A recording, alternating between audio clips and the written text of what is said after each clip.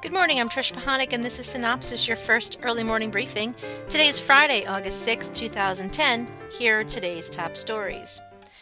Well, Rosie O'Donnell returns to daytime television exclusively on OWN, the Oprah Winfrey Network, as she helms a new daily talk show slated to premiere in 2011. The one-hour program will be based in New York. Mary Hart, the longtime host of Entertainment Tonight, declared yesterday the upcoming 30th season of the syndicated show would be her last. Hart began on E.T. back in '82, and officially there has been no announcement as to who will replace her as host of the magazine show, but it has been reported Lara Spencer, anchor on The Insiders, may be considered. Next Tuesday, Oxygen debuts a new competition series, Hair Battle Spectacular, starting at 10 p.m. Hosted by Brooke Burns, the series follows 10 top stylists as they compete to see who can outdo with the best over-the-top fantasy hair design. The show is on Tuesdays at 10 p.m. And CNBC premieres the new docuseries CNBC Bizography, beginning next Wednesday at 9 p.m., profiling top business icons and companies with narrator J.K. Simmons. The opening episode highlighting businessman and boxing legend George Foreman, Bizography premieres on August 11th at 10 p.m. And Adult Swim is expanding its original live-action comedy show, Delocated, from a 15-minute format to a half-hour episodes for its new second season, opening on August 22nd at 10 p.m.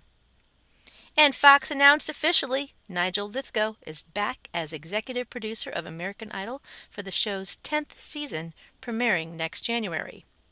Citizen Skull Productions and The Monkey Goes are developing a new reality series featuring Al Sharpton and some of his family members in The Other Sharptons. Veteran actress Joanna Cassidy landed a role on ABC's new drama series Body of Proof per TV Guide. Cassidy will play mom to Dana Delaney's Body of Proof. Launches September 24th at 9 p.m. And NBC has announced they've pulled Breakthrough with Tony Robbins after a disappointing debut last week and scoring a 0.7 in its targeted adult demo this week, according to Live Feed. NBC stated that it will run repeats of Minute to Win It in its time slot. Hi, I'm John Cox, and Fox has a new summer series called The Good Guys, starring Bradley Whitford and Colin Hanks, and created by Matt Nix, the man who brought us the great show Burn Notice. Colin Hanks, who looks a little bit like his dad and a little bit like Tim McGee on NCIS, is a straightforward by-the-book detective named Jack Bailey. Mr. Whitford's character is a little bit more complicated.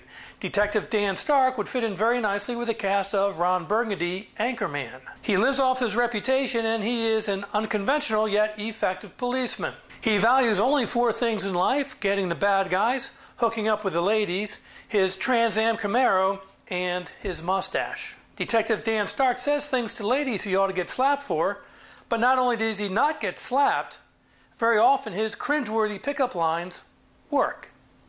The two main characters work very well together, and the show, although sometimes nonsensical, is very fast-paced and funny. The supporting cast is great, so if you're looking for a show with a lot of action that will make you laugh, you can't go wrong with The Good Guys on Fox. I'm John Cox, and that's just my opinion. Thanks for watching.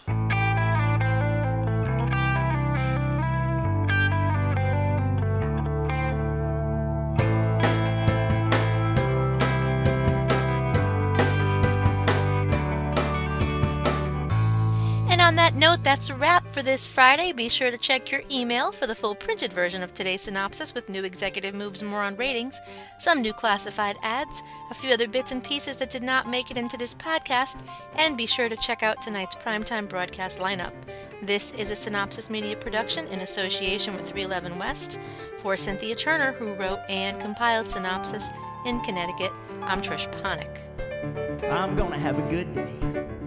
Even if I make it myself, I'm gonna have a good day. I don't need no one else. I'm gonna have a good day. Nothing wrong I could do. I'm gonna have a good day. Hope you have a good day too.